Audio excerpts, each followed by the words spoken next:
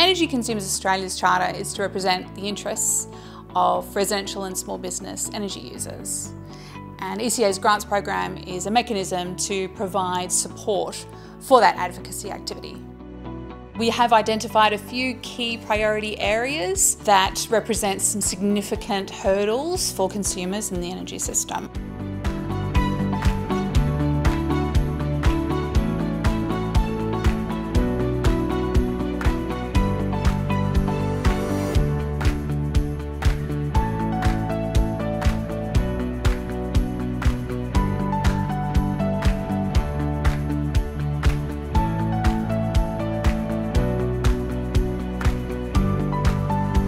Thanks to Energy Consumers Australia, we were able to interview 35 farmers across Queensland and parts of New South Wales, and we're really interested in how farmers are using electricity, when they change tariffs, and how the current tariff structure suits their operations.